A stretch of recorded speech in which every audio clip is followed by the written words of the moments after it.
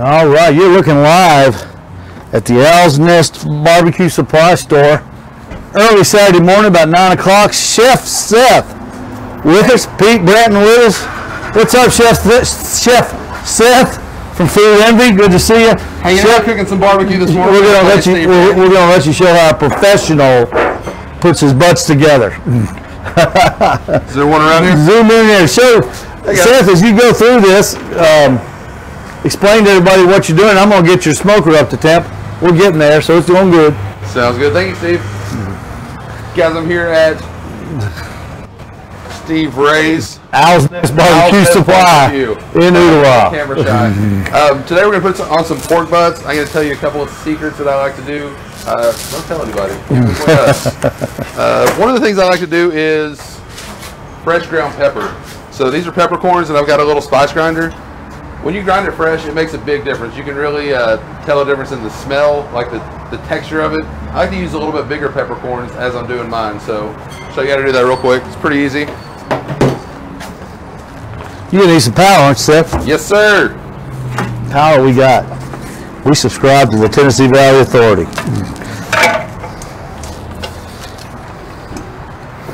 I believe that's on. Perfect. Check and see if that's on. If it's not, I'll go. Yeah, check that out. And now, what is that? This is a whole black peppercorns. And you're gonna grind it up. Yes, sir. Okay, and a coffee grinder, I assume. Little spice grinder. Spice grinder. Okay. It can be used for coffee as well. All right. Okay. Hey, we got power. We got power. We got power. And when you're doing pork butts, guys, you can do any kind of rub. I like salt and pepper because I put a barbecue sauce that we make on it later on, so I can keep it a little bit more mild on the face. But I really like the texture it gives and the crust it gives on the outside of the butt.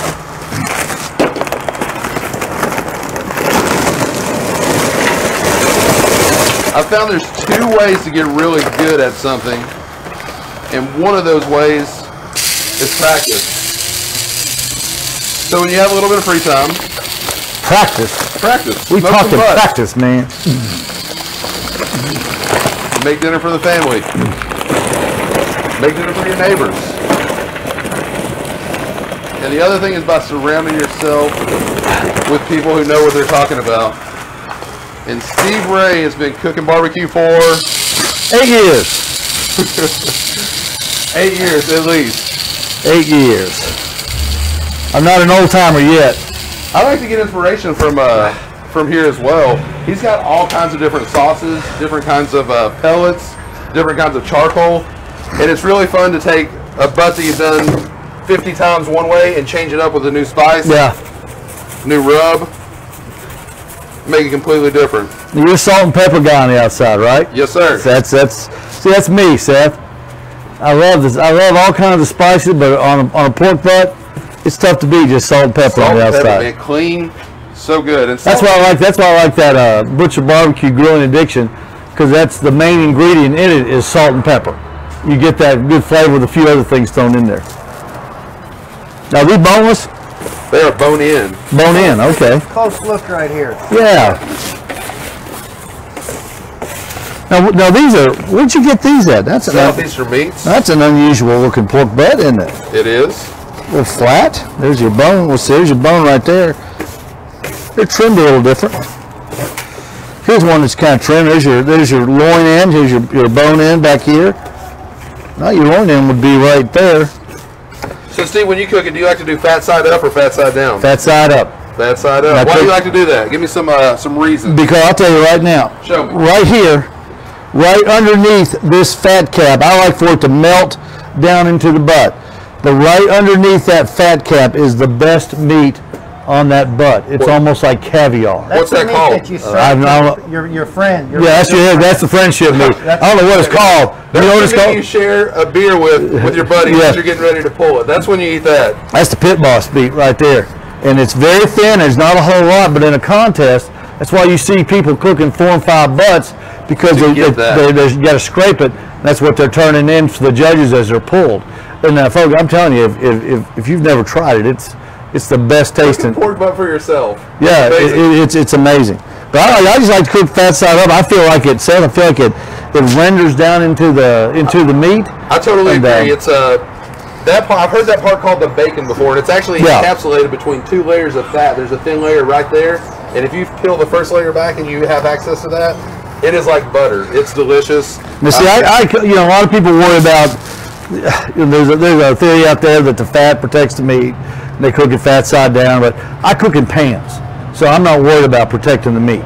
Well, I'm glad you're wearing pants today, Steve. No, pans. Oh, I'm sorry. And so when you're cooking on my smoker, you're cooking in pans too. So you'll understand. Yeah, I totally agree with you too. I really like the fat rendering down into the meat. That's what I wanted to do. Yeah. They just soak in it. All right. Did you find your gloves? I did not. Okay, we'll do. Yeah, you will. So you got these from Jason over at Southeast Meat. I did. Good place. Little Betty sits behind that. Man. Little Betty sits behind that desk. She's been sitting behind that desk for 50 years. I don't think anybody in the world as much as I like Miss Betty. Yeah, she's great. Have a good day. She's great, isn't she? She is. She is super duper. Get a look right here as we're putting some. So as I'm doing this, it's okay to be very liberal with it for a couple of reasons. One, this is a big hunk of meat, so it's going to need a lot of flavor. And second, as we're putting this on, we're going to lose a lot of this in the smoking process as we're flipping it, turning it, moving it around, taking it off to wrap it. So it's okay to be a little bit liberal with it.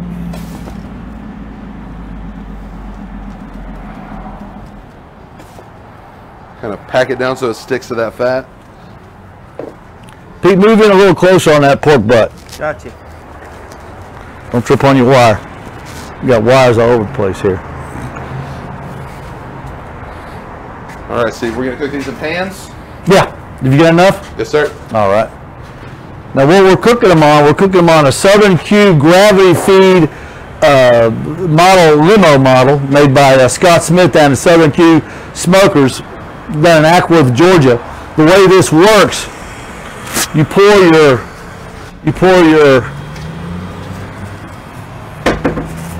charcoal in this chimney, and it goes down. Close your cap. Come on over here, Pete. And what you do, you light it. Come on in here. I think you got enough core to get in there. I'll help you. Yeah, you got a good shot there? Yeah. You light it down in your firebox there, and you throw your wood chunks down there, and I'll go get some wood chunks here in just a second. You throw your wood chunks down there, and that's where you get your smoke flavor.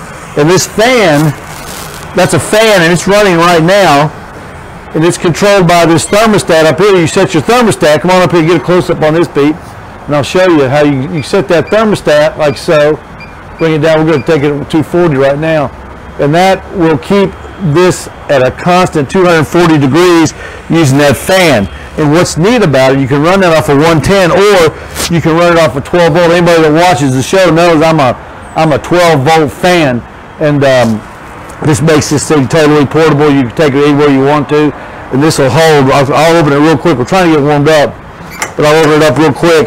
You can see how big it is. It's got enough room for probably 30 butts right there. So, but Seth, how many are we doing today, Seth? 12. 12. That's plenty of room. We'll have room. We'll have room left over. Anybody watching wants to bring down a brisket or something, we'll throw it on for you. Seth will keep it on it all day. This is an amazing smoker, guys, and technology has made it today to where we can smoke and still live your life and do things. You can set this and walk away from it. It's very close to an oven. It's got a thermostat and it sets it where you want. If you own a restaurant, a catering business, that's what if you want to really sell a lot of barbecue, that's what you want. I've got one on my food truck that's a little bit bigger than that I can get 50 butts on. And we'll haul that over here occasionally when we do big cooks and cook on it. But that is something that you can get up, you can get up at 5 o'clock in the morning, put your meat on there, set your temperature, and check on it about every 2 or 3 hours just to throw your wood chunks in there in splits. And then at the end of the day, at 5 o'clock in the afternoon, you're done. So I heard you say, Steve, you set it at 240. Is that what you're going to cook at? Is 240? Yeah, we'll start at 240, and we'll see what I will follow whatever lead Seth wants to do. I like to start at 240 and just put them on there for an hour just to get the real good smoke action on them. And then if we want to ramp them up, lots of times I I cook anywhere from 285 to 315. Hey, let's get a picture of that right there, Seth, where you put them in. Here's his pan. There we go. Well, they look good. They look good. All right. Perfect. And we're still letting that smoker preheat just a little bit. We've got a little bit longer, but I'm going to go ahead and get these ready. Seth, what kind of wood you want? Apple, pecan, hickory, or oak? You tell me. I've got it all. I like hickory, Steve. All right, let's do it. I feel like hickory gives it a little bit of a more of a bite. You can actually taste a little bit more of the smoke, almost kind of a rough smoke. And as weird as that sounds, I like it. It's a little bit more bite to it. It's a hardwood. We carry the hickory, the chunks by Blues Hog. And what I like about these, Seth, is the people at Blues Hog, on their hickory and on their, I think on their apple, maybe on their oak, they take the bark off. There's no bark on these chunks. And what that does, that makes for nothing but a real sweet smoke and a nice clean burn. Pete, come on over here and follow me if you can. And I'll show you how easy this is. We'll go ahead and get this smoke on to start getting the smoke in the chamber. You just open up that door and you just throw those chunks in. Give that a little tap. See how those embers drop down? And that's going to ignite that wood. That's going to put all the smoke you need into that into the chamber of that smoker, and the food will just be delicious. And the recovery time on these is, if you're cooking, say, at 240, you open the doors and you spritz and you take some temperature readings and you close them back up and it drops down to 130, it'll come back to 240 within 5 minutes. The recovery time is incredible. We use the largest two-size fans that Barbecue Guru makes. We use the larger fan. I use the large fan. You know, Seth, I even use that large fan on my small one, on my little Limo Junior that I've got. I use that large fan. It makes the recovery time is what I like. The recovery time? Yeah, that you don't have to mess around waiting for that thing to heat up. It heats up right away. Don't play with your smoker, guys. If you're smoking, you want to get all that smoke absorbed. When you open the door, I don't know if you've ever thought about this, but what happens is all that smoke rolls out and you lose temperature. Yeah, you lose flavor too. Yeah, absolutely. Your goal is constant temperature, and that's what the Barbecue Guru does. It's pretty neat. Is this and the Barbecue Guru? You've got it hooked up to the 12 volt as well. Yep. Does that one also run on batteries? Not this one doesn't. The smaller version actually runs on AA batteries, and now I've got the part called a party Q. Yeah, I've got that. I run my pit barrels on that. That's what I used to run my pit barrel on. That's rechargeable AA batteries. Yeah, that's fantastic. That's fantastic. And there again, same thing. Have you done ribs in your barrel? That's all I do my ribs on. Oh man! You just hang them. They're great. They're really good. They're great. They're really good. Y'all are making me hungry. We're using now what a lot of people like to use lump charcoal in these. I've never been a lump charcoal fan. I'm using the Royal Oak natural briquettes in here, and the reason I do that, Seth, is I know how this stuff burns, how regular briquettes burn, whether it's this, Blues Hog, or even Kingsford. I understand how it burns, the length of time it burns, and I'm used to it. And then I don't get any bridging.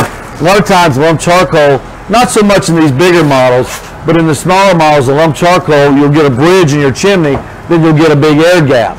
And that's not good. Your smoker will go out. And it doesn't happen, you got to keep an eye on it. But I like these because there's no chance in those things bridging and getting that air gap in it. And the flavor on the Royal Oak briquette, I mean, you smell that hickory. I mean, it's unbelievable good. It's real good. It yeah. imparts a lot of smoke into the yeah.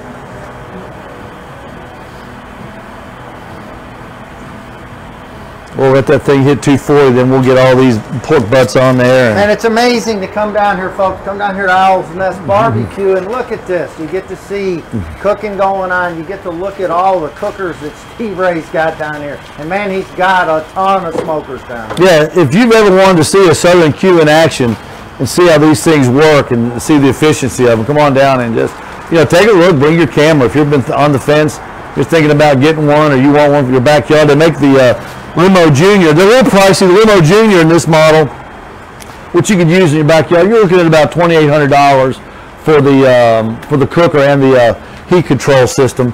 but it's a cooker that will literally last you forever. It's the last cooker you'll ever buy. How much meat could you cook on that before it dies, Steve? Oh my goodness! Even on the Limo Junior, you can cook. You can squeeze 12 butts on it. 9 is better. But if you're just cooking in the backyard, you're never going to even cook 9. I mean, you're going to cook 2 or 3 at the most probably, and it'll handle those. It'll handle those perfect. Steve, I saw you use one of these as just a warmer. You had a big get together and you were putting your pans of food in there. Absolutely. And warm. Yeah, that's the nice thing about these. You can set it. I mean, you can set it at 40 degrees. You can set it from 40 to 100 degrees. You can use it as a big Cambro if you want to, and just keep it and keep it rolling like that. See, we're up to 180 degrees now. We're looking for 240. It won't take it too much longer. Let's look over here at these butts again. See what's going on over here with Seth. Opening up some butts. Does pork freeze okay, Steve? Oh, absolutely, it'll freeze. I agree. That's one of the cool things about it is if you make a pork butt and you pull it, you can use a quart of barbecue. You know, let me show you. Let me show you how I didn't have dinner for the next month. Yeah, let me show you how to do mine. Hang on, I'll get you one. Throw it together, quick, easy. Your wife will be happy.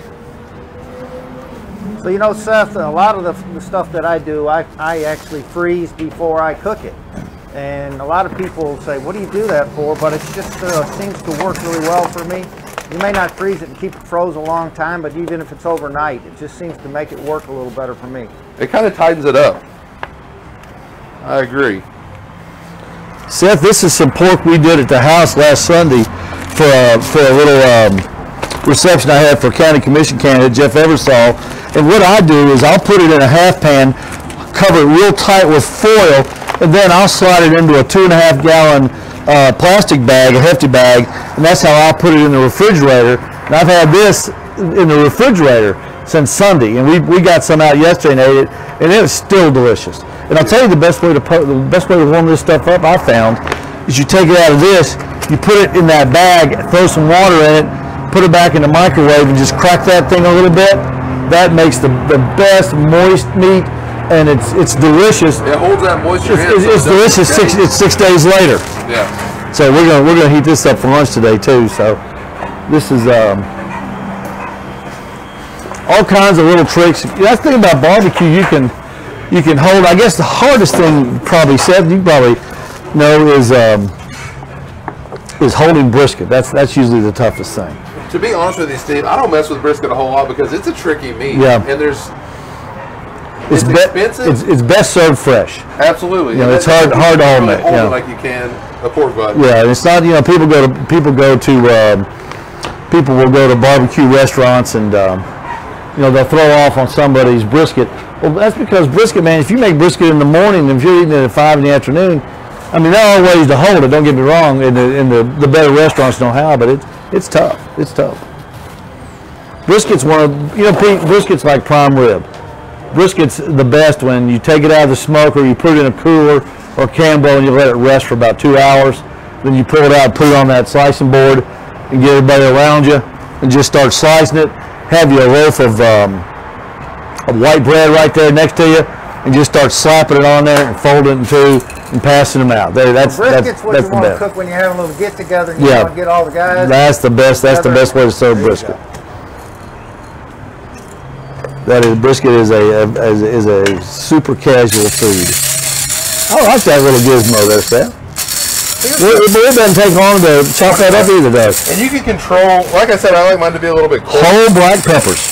So you can control the consistency of it. Oh, it smells good too. And that's something else that I don't think I pointed out. Kosher salt. If you're using salt, I like kosher salt. Do you use kosher or iodized, Steve? I use kosher salt or sea salt. Or sea salt.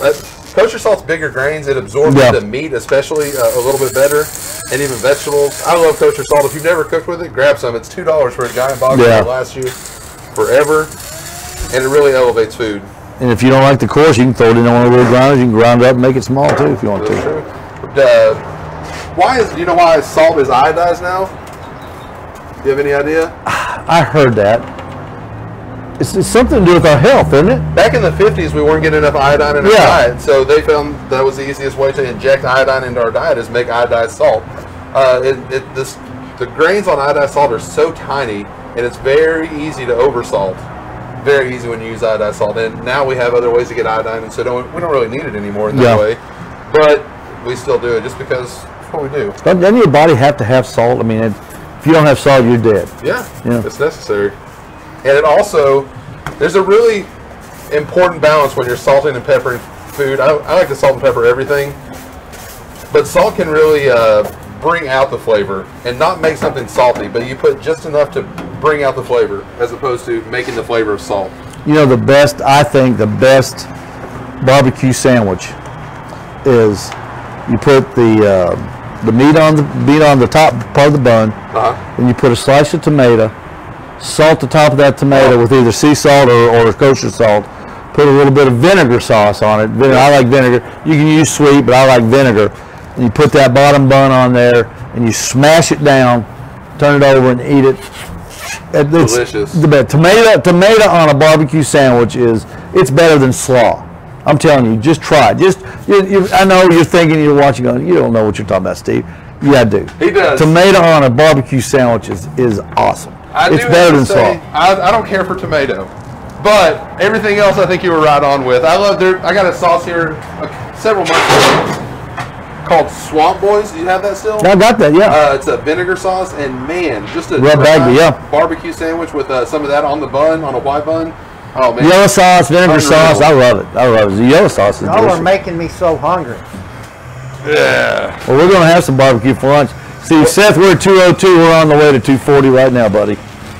We're almost there. If you hear some big noises behind us, we're getting a new sign put up.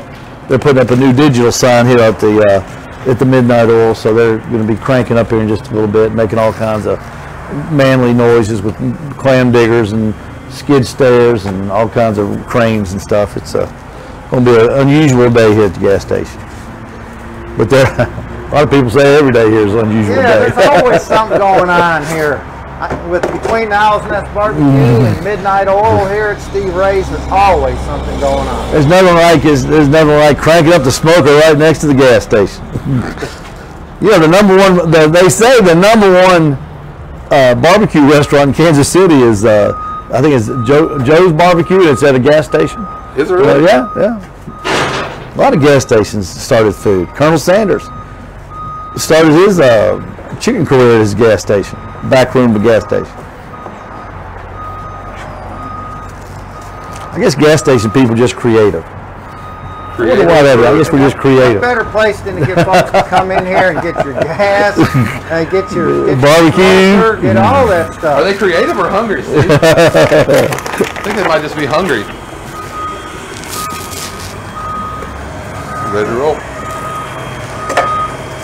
By the way, while I'm sitting here with y'all today, my truck is over here at Midnight Oil at Steve Ray's Midnight Oil getting an oil change. Yeah, he's out there. While we're sitting here doing Melanie was out here. She turned the TV or the cameras on. She dished out, but she's getting her Lexus serviced, and I think her husband will get some new Michelin tires. We got them ordered for her, so we got a lot of stuff going on here. A lot of stuff.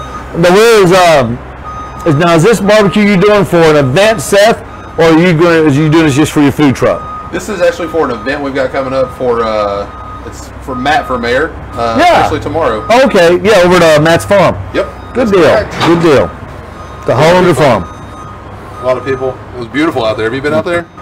I've driven by it. I've never been invited. I'm waiting for the invitation. Yeah. Come with us tomorrow, Steve. Take a day off and come with us. I've already got plans. I've already got plans. I bought a new toy I'm going to be playing with at the house tomorrow. I can't unveil it yet. It's going to be the next chapter of the Owl's Nest Barbecue Supply. Surprise toy. Yeah. We're always doing something. Pete's my neighbor. He'll come over. I'll show him tomorrow. So you got all this stuff. Let's see. Hey, while we're here waiting on the temperature to come up, Steve, let's come over here a real close look. We're sitting on one of your pellet grills right here too. Yeah. I always like to talk about that because now this is what Seth usually cooks his on a Green Mountain grill, but he had so much he had to come and use the big one. But Seth cooks his barbecue for the truck on your Green Mountain grill we got here. That is correct. They are so good. It is consistent all the time. And it's very easy, just like I said, to set it and forget it. That's one of the reasons I love pellet grills. for something that you're doing all the time, I do like wood smoke if I'm going to take time and spend a lot more time on it. But pellet grill works really good and they're really convenient. They actually will hook up to your Wi-Fi now, so you can control it when you're not even there. How cool is that? When it gets to a certain point, it's got a meat probe. Barbecue Guru makes one of those. I don't use it because when I'm cooking, I'm usually here. I'm either here or I'm close. So I don't need a remote access. But I'm running to Sam's or doing something. You're busier than I am. Yeah. And it makes it really convenient to look at my phone and see what temperature it's at and say, oh, it's cooking a little bit hot. I think I want to turn that down. Or I can look at my meat probe that's in there and it tells me what temperature the meat is at. And when it gets to the 210 degree mark that I want it at, I can just go ahead and start cutting it down. Now, Seth, when you start spritzing your meat, what do you spritz with? Apple cider vinegar. Okay. Most of the time, I usually do a little. I hate telling all the secrets. I usually sugar water. I do a little bit of sugar water and apple cider vinegar mixed in with it. Well, see, I use squirt bottle, shake it up. See, I can't believe it's not butter, spray butter. Oh, really? That's what I've always used for spritz. Yeah. Man, Except on my chicken wings, I use dill pickle juice. Steve showed me that, right? I can't believe it's not butter. I kind of laughed at it when he was doing it. Then I went and got me a little spray, a bottle of it, and started using it. And it is. It's got a great flavor. It really. It keeps the meat nice and moist, and that's really basically all you're doing. What you spritz with doesn't really change the flavor of your pork butt. No, but it does keep it moist throughout the process. Now the way these insulated, double-walled insulated gravity feed smokers work, you can. A lot of people will put a water pan in the bottom. You can do that. Sometimes they're made with water pans. I don't use water because these things they're sealed so tight that I've got no trouble having the meat when it's done is moist and tender just without the water. So some people do it, some people don't. But just like you were talking about earlier, for different purposes, such as like if you use it for a warmer box, it's a great thing to throw. Absolutely it is. Absolutely. You can even bake on these. I don't know if you guys have thought about that, but there's a lot of really cool, interesting desserts that you can do with the smoker. YouTube, check it out. Like I said, 2 things: practice and ask somebody that knows. That's how you get good at something. I'm gonna tell you something. The best things you can put in here is meatloaf and macaroni and cheese. Make no doubt about it, macaroni and cheese. And I'm not talking about cooking the macaroni and cheese and then putting it in here and just get smoke on it. I mean, there are plenty of recipes out there that you mix them up on your inside. You take the whole thing and you cook it for 2 hours in a smoker. In that smoke. A lot of times I'll do for Thanksgiving. My oven is full, so I'll use my smoker for a lot of things, and I do like a smoked cream corn. Yeah, phenomenal. And if you're doing a pork butt, make something inside in the last 30 minutes. 45 minutes, hour, throw it on there. Throw it on there. And the thing about these, Seth, you can, we're going to start at 240. You can run this thing up to 450, 500 degrees and cook it just like an oven. Which is, they'll hold that heat. As long as you've got fuel available, charcoal to pour in there, you can cook anything you want in these things. You can run the whole restaurant on that. We're going to get another look at all these butts right here. You got 10 of them? 12. 12 of them. Some of the little guys. Shoot, they'll cook great. They'll cook great. Doesn't that salt and pepper look good on there? It does. It smells good too. That's what I like about it. Coarse ground pepper. I love the way it's. I've never thought about. I always get the. I'm a big fan of the number 28 number 18. I think it's 18 pepper. Because I use it on my brisket, and that's why I just always keep around the house. But I'm going to get some of that. Another secret, if you're using the spice grinder, which I like to use the spice grinder a lot because fresh ground, it makes a difference. But something else you can do is roasting things. Like, for instance, with those peppercorns, if I was at my house, I would throw them in a saute pan, and you heat those up, and when you roast it, it lets all those essential oils come out. Now, I didn't say burn it, but just a little bit, like bring it up to where you can't touch it anymore because it's so hot. And it'll release all the oils in there, and when you grind those, the fragrance is amazing. And not only with pepper, there's a lot of there's all kinds of herbs you can do that are fresh ground, and it makes a big difference. A lot of people that make brines use peppercorn in it. Yeah, it's in the brine. Malcolm Reed's brine for chicken has peppercorns in it. We do pickles, and we use them for our pickles as well. Oh, that'd be good. We do like a fire and ice pickle, so it's like a bread and butter pickle, but it's also it's got a little bit of heat. They're really good. Man, I love pickles. On a barbecue sandwich? Seth, we're at 2:30. If you want to put those in here, we can ramp this thing up and we can get it heated up, and then we can bring it back down. You want to do that? All right. Go ahead and open those doors. And what I like about this, peek them on around here.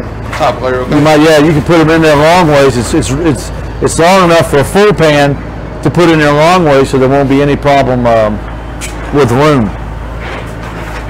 And we are only utilizing a tiny fraction of this smoker's capability right now. Now your hottest spot on the smoker is going to be on top, not on the bottom. You would think that it's going to be hotter on the bottom since that's where the fire comes out, but it's not. It's on the top. What does he do? It rises. He rises. It rises, Professor. So that's kind of like the microwave. If you need something, if you got something you're cooking.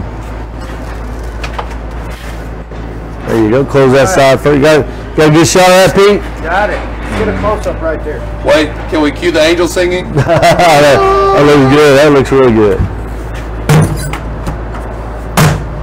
Slam lock. All right. We'll ramp this thing up, make sure that fan comes on, stays on. And coffee break, Steve. It's pretty good. We'll take it up to 300. Now we're going to bring it back down. We're not going to cook these at 300 because I'll tell you, the more you cook, the more food you cook in one of these, the slower you need to cook. You know, it's not good to put 30 butts in there and try to cook it 300 degrees. You'll have a fire. You need to bring it down. The more you cook, you need to be in the 240 to 250 range when you do it like that. Well, when you're doing that many butts, you got time. I mean, you need to make your time. Right. You need to manage your time well. So that's really good. And those are the types of things you learn as you do it several times. Now, let's talk a little bit about the history of Chef Seth. I knew you were the executive chef over at Garden Plaza before you started your food truck, Food Envy. But what was the beginning of Chef Seth from like high school and college? What was the beginning? I don't know if we want to go back that far. I don't know if we need to go back. Well, you're not very old, but did you always want to cook? I mean, were you one of those guys that hung around your grandmother or your mom in the kitchen? I didn't do that so much, but I can tell you I really enjoy cooking food for people. And for me, one of the best parts of my day is when somebody grabs some food from us on the truck and they go back to their car and eat it. You can actually watch from the truck. It's a little creepy saying this, but as they take a bite, they shake their head, they're pointing at the food, they start to dance. It's making people happy. It's really cool to be able to make, and we serve about 100 people for lunch every day. Every shift we go, we try to serve about 100 people. So we have the ability to make 100 people's day a little bit better, and that's one of the cool things about it for me. That's why I enjoy doing it. I think that's just kind of my personality. Yeah. But I started cooking at Pizza Hut, so I mastered pizza very early on. Now, what was that like when pizza? People don't realize Pizza Hut used to be a good place to go eat. We actually made our own dough. So yeah. The things that I was exposed to was making fresh dough from start to finish in a Hobart mixer. Yeah. Flour, water, sugar, yeast. Making our own dough, and being able to handle volume and a lot of customers and taking care of that. So I learned a lot of good customer service skills. Are you one of those guys that can do that? Oh, absolutely. Are you? Yeah. I'm a fan of that. It's actually fun. I used to do that all the time. I worked at the Bald Headed Bistro after Pizza Hut, and I was there for about 10 years. I met Chef Big Johnson, who is an incredible chef. He's almost retired now. He's been saying he's going to retire for about 20 years now. So, but he works at First Baptist. He's the chef there. He was kind of a mentor to me and really took me under his wing and showed me a lot of things. And I learned so much. I worked at the bistro for about 10 years. And now, for people that aren't from around here watching, that's a pretty high-end restaurant up here in Cleveland. It is. It's very nice. It's more of a kind of like a special occasion place to go. It's not somewhere you go all the time. I mean, you'll find stuff like elk and things like that on the menu too, won't you? I mean, it's changed a little bit. It's a new ownership, so they've done things a little bit differently. It's still a great restaurant. I can't attest to what they do now because I don't go in all the time. I don't go in as much as I should, but back in the day, we used to do elk, bison, and that's one of the best things in the world is elk tenderloin. If you ever get the opportunity, you see that on the menu, try it. It's delicious. Medium rare. Elk tenderloin. Yeah, don't get it beyond that. But a lot of different games, a lot of different steaks. I got really familiar with cooking steaks, and I started doing Garden Plaza. I was a chef there for about 7 or 8 years, and one of the cool parts about that job was meeting a lot of the residents and staff. being able to make a lot of people happy every day with what we do. But as I started a food truck, I knew I was in the South and I needed to start doing barbecue. And I hadn't messed with barbecue very much, so what I did is ask around, and everybody told me about Owl's Nest Barbecue and Steve Ray. Yeah. So I came and met Steve 5 years ago, maybe? Yeah. Something like that. And like I said, anytime I have a question, Steve has always been able to answer it. He's very knowledgeable. He enjoys doing this. This is what he loves to do. So somebody that likes to play baseball, they know a lot about baseball. Somebody that likes to football, soccer, Steve knows a lot about barbecue. It's what he enjoys doing. Well, I try to do the smokers that I sell. I try to get as much information as I can on them, right. And I try not to overcomplicate it. So many people watch, they watch YouTube and they watch all these different videos and they watch all these people doing weird things to food and meat, like somebody trimming a pork butt. I mean, taking 35 minutes to trim a pork butt. I didn't even see you put a knife to a pork butt. No, I mean, you don't need to unless you're in a competition. Well, that's a different world than what we do now. And they overcomplicate it, and they should oversimplify it. That's the thing about barbecue. I mean, it's basically stupid simple. Yeah, put the food on the smoker and keep it moist, keep it seasoned, and just remember what I always tell people, this secret was given to me by Donnie Bray of Warren County Pork Choppers years ago when I went to his barbecue school. Seth, it goes for any chef, I believe, will tell you the same thing. The first thing your friends, family, customer taste is the last thing you put on that food. So whatever seasoning you put on there last is the first thing they're going to taste. Right. So that's when you can make your POW, that experience for them, is whether you put pepper, salt, whatever, a barbecue rub, pecan rub. Pete, a pecan rub freak. I am. I love pecan, and people will say, "What is that?" It's so savory and so sweet. What's pecan? It's just got such a unique taste. So elevates it. Yeah. So when you're cooking, remember little things like that. I mean, I'm not a cook. I'm not a chef by any stretch of the imagination. You know what I did this morning? I bought two potato salads. I had two left over from last Sunday. I've had them in the refrigerator, so I got them out. And you ever made fried potatoes, like get mashed potatoes and put them in there? And I thought, I wonder what this would taste like. I did it. I got out a big spoon and put it in the pan, and a potato salad, and pan fried it. How'd it work? It was delicious. I did a little bit more butter on it, but it was good. I mean, just regular old potato salad. Ain't that stupid? I mean, but that's food courage right there, It is, and that's what it takes sometimes. It's some courage. Yeah. I love leftovers. I feel a lot more confident with leftovers because I know I'm not going to ruin a dinner. That's right. That's exactly right. My favorite breakfast in the world is leftover tacos from the night before, like some chorizo or steak you have leftover. Save that and make an omelet out of the next morning. Magnificent. Absolutely.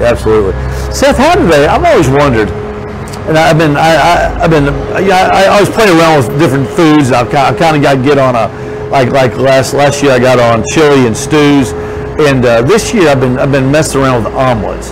How do you guys do those real thin omelets that you get at restaurants that taste almost like it's really real super thin, and it's got stuff inside of it, and it's like it's folded over like almost like an envelope?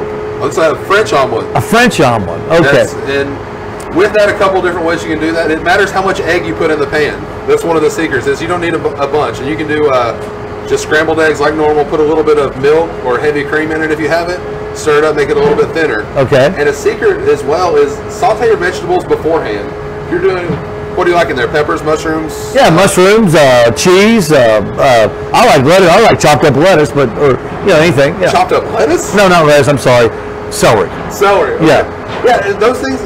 Not the cheese, obviously, but saute those vegetables beforehand, and then you put your omelet in. If you're doing a French-style omelet, it doesn't have time to cook the vegetables if you don't saute them first. Okay. So I want to start with the vegetables, and then we'll do it one or two ways. You can take the vegetables out and set them to the side and make an omelet and put them in it, or you can just cook them with the omelet right in it as well. Okay. Fold it up. So you just don't use many eggs. Keep it thin. Now, what about it? What kind of should I have? Should I have a griddle, Does it work better on a griddle or in a larger frying pan? Depends on how big of an omelet you want. I like to use a 6-inch pan. It's the perfect size for me. The real one. Okay, yeah. Pan. That's kind of what they use like at the Holiday Inn downstairs. Yes. They're doing pan omelets like that. And that's actually why I got so good at it. I used to do an omelet station for the residents at Garden Plaza. Oh, that's cool. That's cool. And that was one of the favorite mornings for everybody. It was really fun. I got to interact with everybody on the. Pete, what we'll do, we'll come out here one morning and we'll get the griddle on the Green Mountain Grill. We'll do some what they call French omelets. Yeah. And we'll serve up some French omelets one morning. That'd be awesome. That sounds like fun. We can even throw a little barbecue in there, I'll bet. Oh man, that's leftovers. I did a barbecue omelet the other day. Anything I have left over, I just like throwing in some eggs. Oh, I love it. Delicious. I love it. I love it. See, we're already back at 202, and we've got this thing. It went down to 117 when we put all that meat in there. Now we've got 12 pork butts in there now. Which is at 40 degrees as we and we're already up to 203, and that was just about 10 minutes ago. So you can see how quick these things recover. You talked about not opening this. Key is y'all talk about not opening this thing up too often, right, to keep your heat and all that. Yeah. So how long now that you got it in there? When's the next time you're going to go in and open it up and check them out? Seth, for your butts, what would you do? Probably they're a little bit smaller. Right now it's 9:30.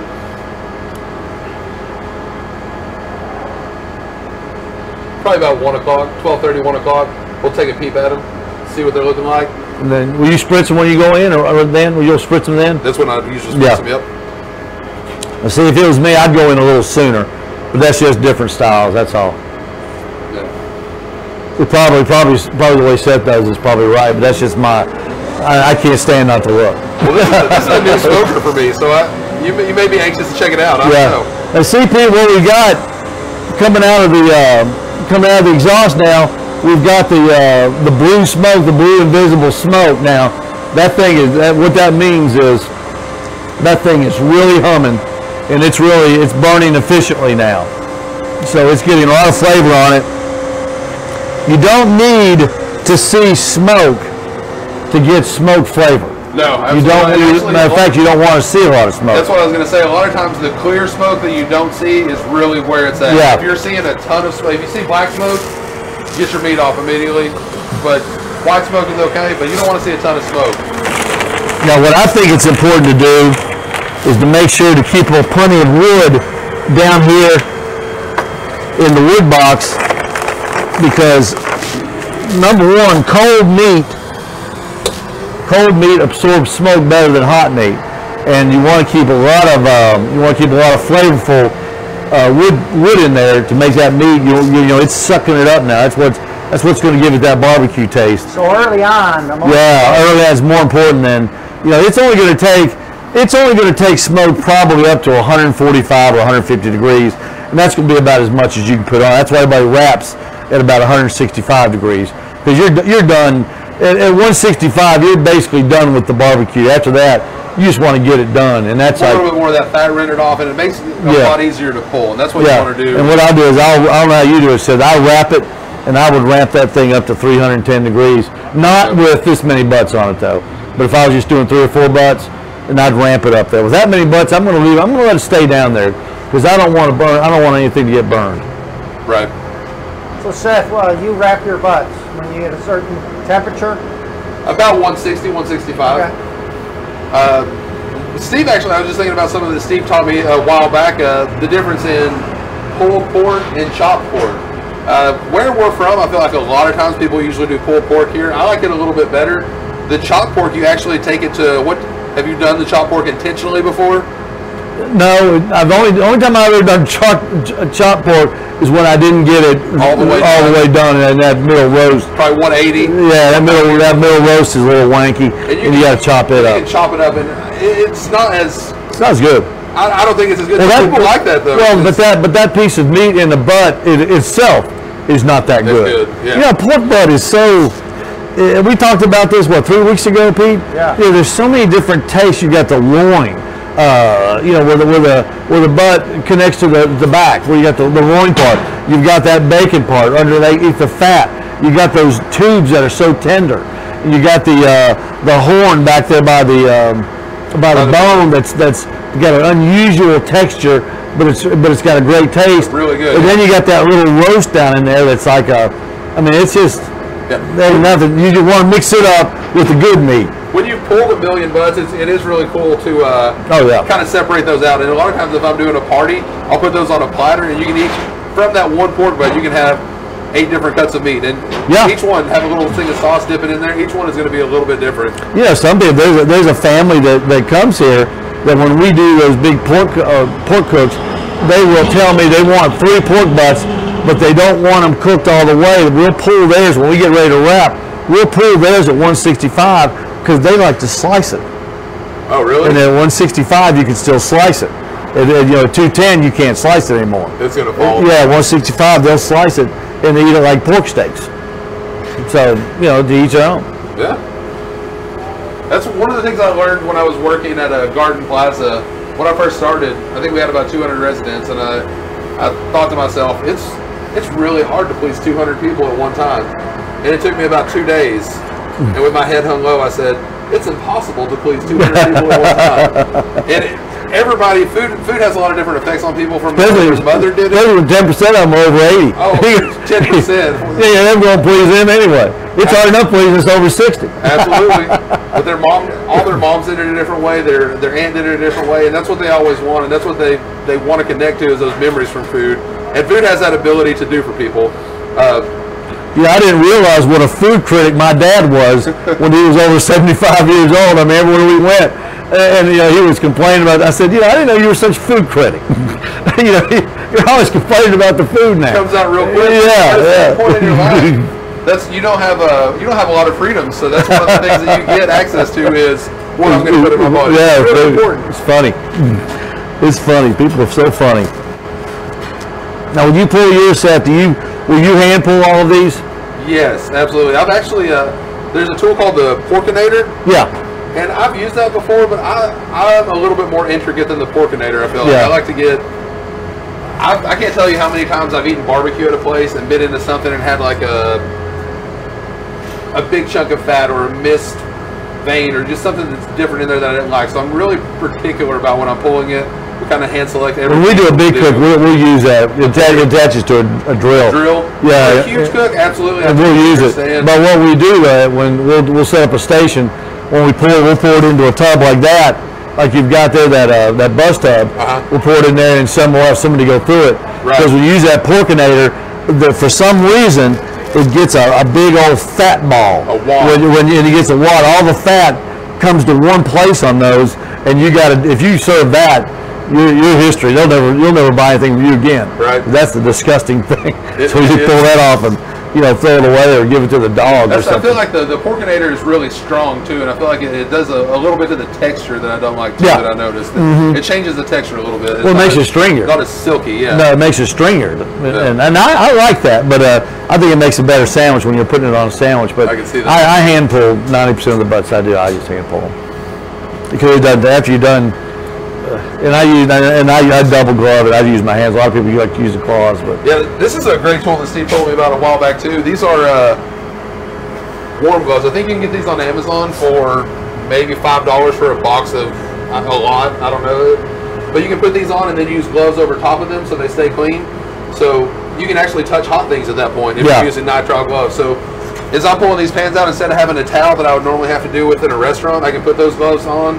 The white cotton gloves and nitrile gloves, and you can touch those pans like directly, or you can also pull hot barbecue. Basically just makes it into oven mitts with fingers and usable digits. So we're almost back. We're at 234 now. So you see, it doesn't take long for these things to recover. Now we've got 12 pork butts on there. That's probably I saw the size of them. That's probably 85 pounds of meat.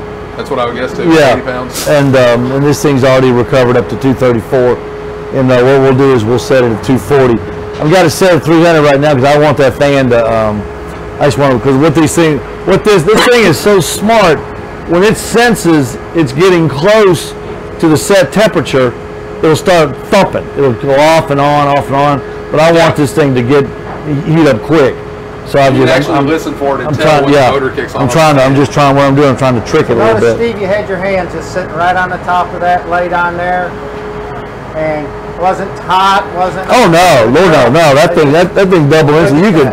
You could run this thing at 300 degrees and be able to do that. It's just warm enough to put bread on. If you're making sandwiches and you wanted to warm the buns. What a great idea. Yeah, I mean, I've never warmed buns on the top of my smoker, but that's a great idea. Yeah, it's just the perfect place. It's the perfect place. See, we're here. There's 240 right there. I've got it set at 3, so we're going to bring it back down to 240. And now we're cooking. We are 20 minutes till 10, and we are cooking pork butts. So we are rolling now. Well, there you go. There's a good little lesson in how to do a big cook. Chef Seth, thank you so much for coming in, man. You're welcome. I appreciate that so much. I appreciate you helping me out, Steve. If you guys are out today in Ooltewah, stop by, grab a sauce, walk around. Steve, would you be mad if somebody came in and didn't buy anything? No, people do that all the time. Come in, bro. I believe it. I'm not thrilled. Ask questions. That's how a lot of times I'll get inspiration to come in and just see, like, he has so many different things to check out. What we get a lot of doubters. There's a lot of doubters out there. And you know, how good could it be? You know, people will say, man, this place is cool. Oh, how good could it be? You know, they're used to going to the hardware store. You know, a couple rows of sauce, a couple rows of that. And then they come in and they go, oh my gosh, this is unbelievable. And they had no intention of buying anything. They just want to see, because how good could it be? And then they go over there on the side where I keep the boxes for shopping. They'll grab a box and they'll fill it up and they'll buy $100 worth of stuff. They say, I've been looking for this stuff, or I get this stuff online, and it's more expensive. Right. The stuff online that you buy from these guys is more expensive. Number one, just per unit item is more expensive. Then you got to throw in the shipping. So I mean, we're less expensive than when you can buy it online. My wife, Taryn, if you're watching, look away for just a minute. Mm-hmm. There's more times than I care to admit that I came in not expecting to buy anything from here and walked out with too much stuff. Yeah. There's a lot of cool stuff. Like I said, every time I come in, I see like, oh man, that would be delicious. I want to try that. I want to try that. Do you still have the deal on barbecue sauces, like 3 for something? You do that? No, I was giving them away. Oh, really? I was giving them away. Yeah, we gave them all away. So there's those. No more. I mean, good prices. There's no specials. Now, I do have a special when you buy. You have that one special still. Buy 3, get the 4th at regular price. Yeah. Here, right here. Now, if you buy a bag of Royal Oak briquettes or Royal Oak lump charcoal that we have, you get absolutely free a box of Royal Oak tumbleweeds. And this is the best. That's what I started this fire with. You saw how quick that fire started. Can you only start smoker fires with those? No, you start a campfire. Do you have a box of those? Yeah, I mean, it's a great way to start a fire. Great way, absolutely free, $4.95 value. Right here at the Midnight Oil. Don't forget, we've got if you want some wood chunks, we've got the Bruise Hog wood chunks in stock. Hickory, cherry, apple, and pecan. That's a little pecan. And if you're a pecan freak like I am, it's good stuff. It's good. Seth, thank you so much. If you guys are out in Cleveland Pete, thank you so much. Stop by Food Envy. You can always find out where we're at. Check our Tuesday schedule drop on Facebook or Instagram. Envy Food Truck. Envy Food Truck. Guys, have a great day. Thanks for joining us. Chef Seth, thank you so much, everybody. Thank you for joining us here on the Owl's Nest Barbecue Saturday Show. We really do appreciate it. Thanks, Chef Seth, for stopping by. Food Envy Food Truck. Check it out on Facebook. He'll tell you where he's going to be. He'll be at the Hollander Farm tomorrow doing a special event for Matt Hollander, who's running for mayor of Hamilton County, and so he'll be serving them. But check for the schedule of Food Envy on the Facebook page, and you'll be glad you did. Chef Seth puts out some great food. Come by and see us. They will be open until 4 o'clock here at the Owl's Nest Barbecue Supply Store in Ooltewah. Until next Saturday, for Pete Branton